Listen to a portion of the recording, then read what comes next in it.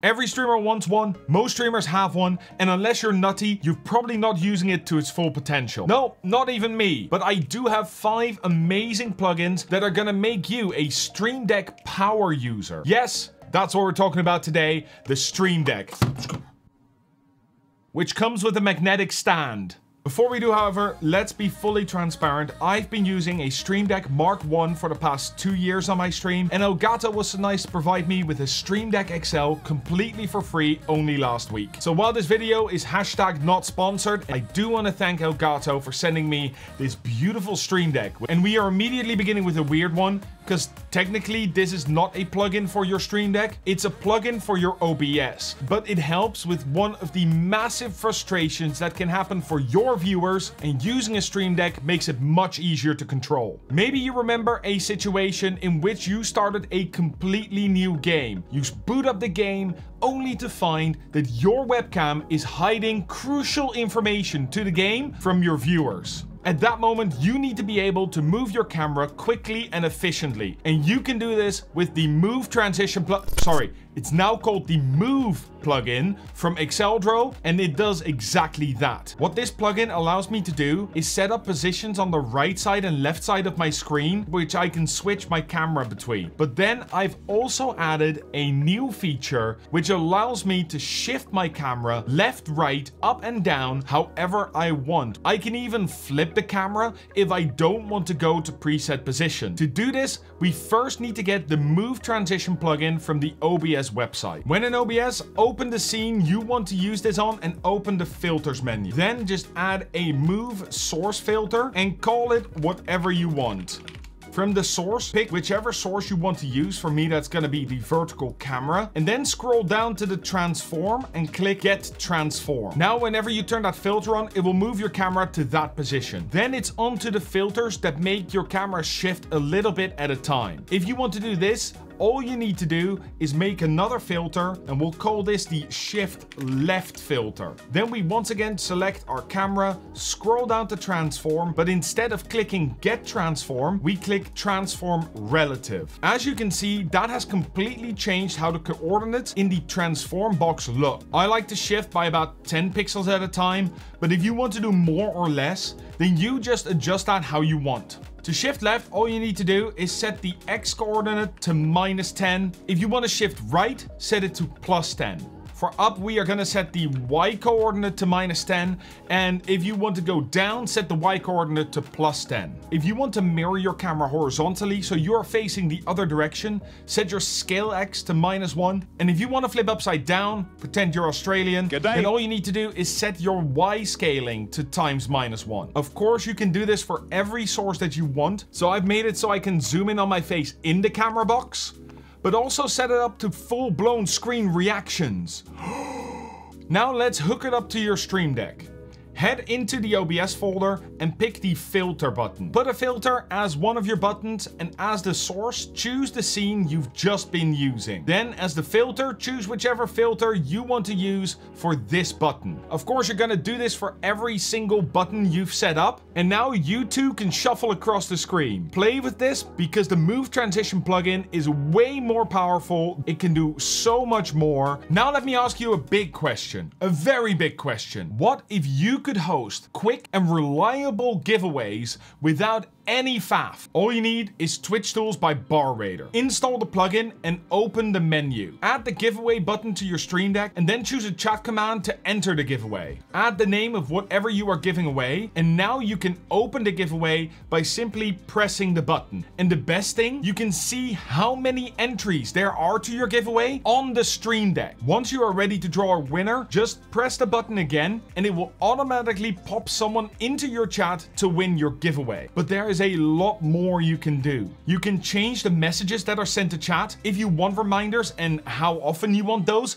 and even if there can be more than one winner. You can also set it up to output all the winners straight into a text file so you don't forget who won at the end of your stream. And closing the giveaway is just as easy. You just need to long press the button and it immediately closes it. On top of that, this plugin allows for much more than just the giveaways. You can automatically VIP, timeout, or ban someone in your chat. You can also make a folder with your favorite live streamers or people that you want to raid, and then you can see when they are live and raid them with a single press of the button. You should definitely go check it out and see what you can make for your channel right after I tell you how you can hack your way to a GoXLR with nothing but your Stream Deck. Well, almost. Of course, you won't be getting an XLR microphone, but with just 2 plugins, you have literally every other functionality. First off, we have Volume Controller, which is a plugin that allows you to control the volume of every program you use. You can see it right here. I can control the volume of my Chrome, VLC, VoiceMod, Dixper, and Spotify, all from my Stream Deck. To set this up, open your volume controller menu and grab a manual detection node. Then select the application you want to use. In our case, we'll be trying it out with Google Chrome, and then click Adjust.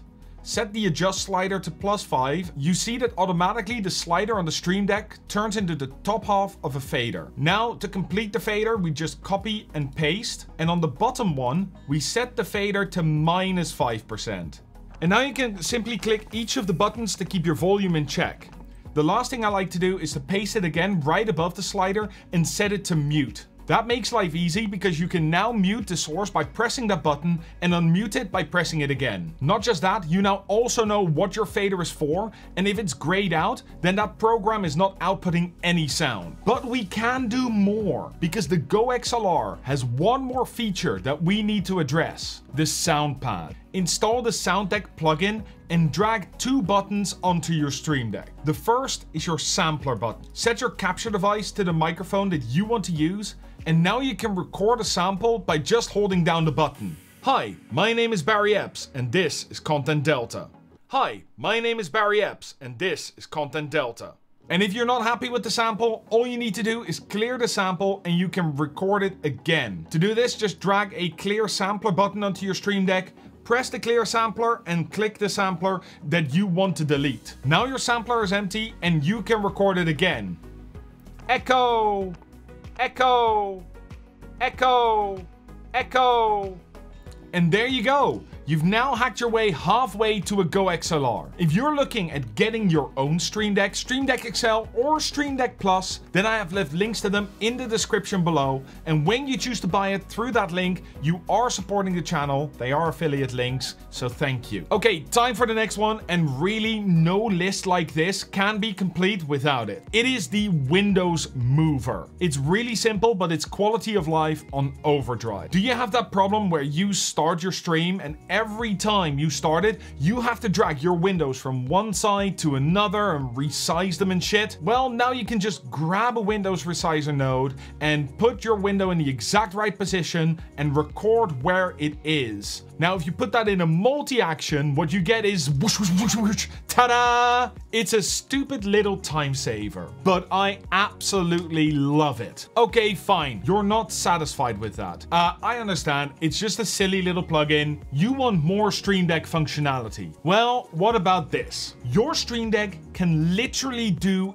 anything you want. It can technically even make you coffee. If there's ever something that your Stream Deck can't do with plugins and you want a button for it, then all you need to do is make a hotkey. Plus, you don't even have to use your actual keys for it. Back in the olden days of yore, where computers filled rooms and 32 kilobytes of RAM was a lot, keyboards used to have 24 function buttons instead of 12, which we see today. Those buttons your PC still recognizes, even if they are not physically available anymore. Add Shift, Control, and Alt as modifiers, and that puts you over 80 extra keys to put hotkeys on. And all you have to do is go into the system menu on your Stream Deck and place a hotkey button. Set it to whatever you want from the hotkey menu. For example, F24, and if you hold Control, it will automatically add that modifier. Go to whatever program you are looking to use it on, say OBS, and go into the hotkeys tab in the settings menu.